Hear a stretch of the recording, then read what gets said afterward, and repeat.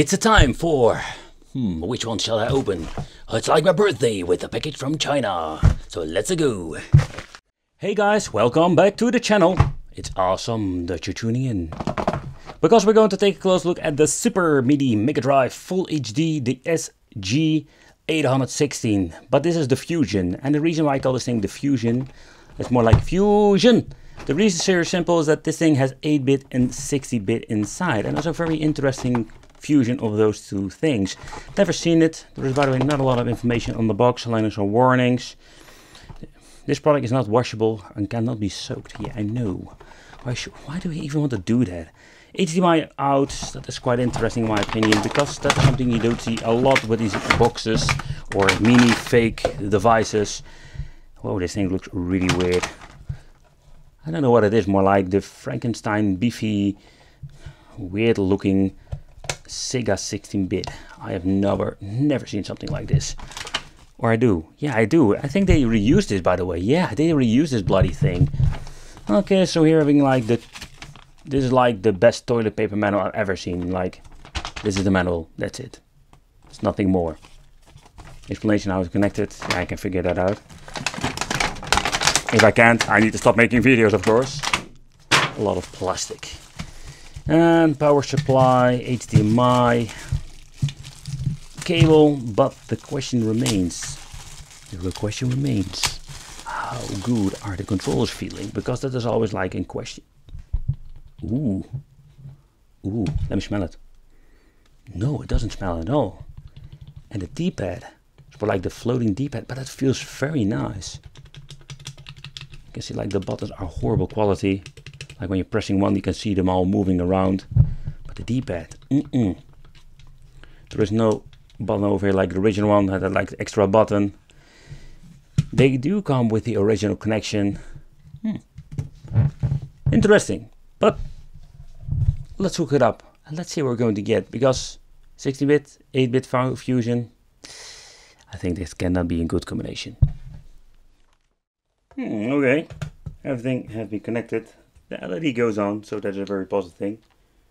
Oh, so we're going to get the language selection. That is new. Okay. Ugh. Oh, that sound. I've heard it before. Oh, so we're going to get the menu with 8-bit and 16-bit. Okay, there are a lot of different games on it. 86. Oh boy. So they're selling this thing like a 16-bit Sega clone, fake, weird thing, fusion whatsoever. But there are only like a handful of games on it. Oh man, and not even like super good games. Club Soccer, Dino Land. It came from the desert. What the hell is that for kind of game? I've never heard of it. But that's it. Oh boy, so shall we try it on? Let's try a couple of them. Let's see how the 16-bit stuff runs.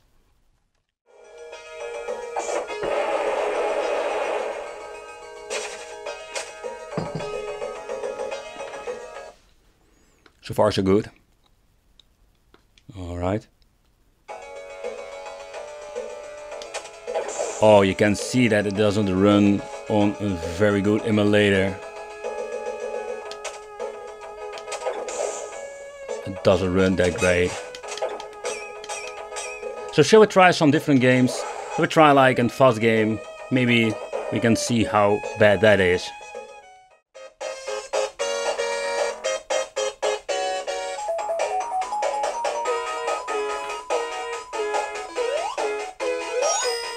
Oh boy!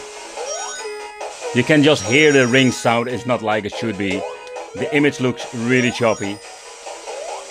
But I must say that the D-pad itself is it's just a mystery, man. How can you mess up like these freaking buttons? But the D-pad is just perfect.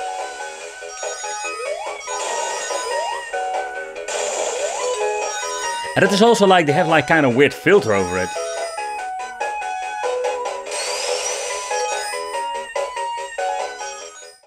Yeah, so if you ask me, like the 16-bit is just a freaking nightmare. Absolutely. So let's check out the 8-bit stuff. There is, by the way, no quick load, quick save whatsoever. I'm not going to go through the full list because it's just too big.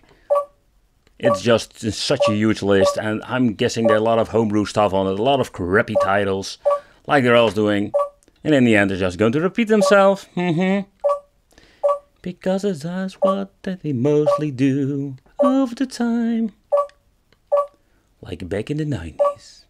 Okay, so let's try some games and let's see how they are running.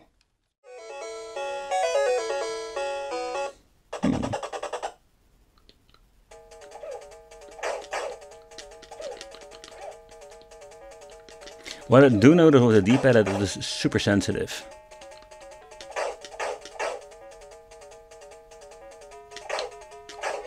No, don't think so.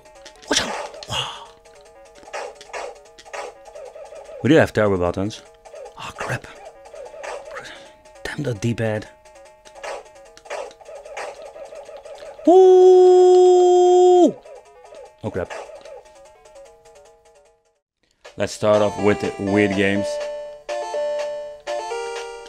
I have no idea what to do anymore with this game. Oh, you need to kick them off. Yeah, that was what it was. Just kick the bloody thing. Ah! Spankman is coming for you. Spankman is going to spank you a lot. But in overall, like, the performance of the NES games are not that bad at all. Ooh, a lot of hearts. They must love me. Spank them more. Oh. I love this game. This game is so much fun.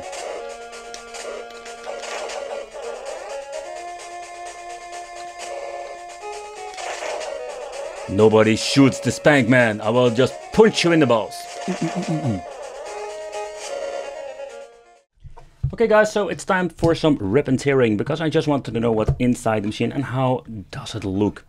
I'm so when I say surprised, I was surprised to see that this thing had actually like 8-bit and 16-bit games.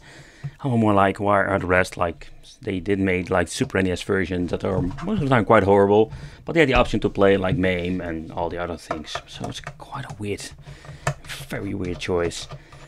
But, so you're making like a 6-bit clone, you're adding games, and you practically like destroyed the system with the software part, because the 16-bit games are just running like shit. So what's the point of a 16-bit clone that doesn't run 16-bit games? So you can tell me, so let's say like leave it in the comments if you know. But this is the thing that always happened, and that's the reason why I love to make these reviews. Besides like punishing myself buying crap, it's more like helping you out guys, you know, like to see more like and warn you more like don't buy the stuff, because it's just a freaking waste of money.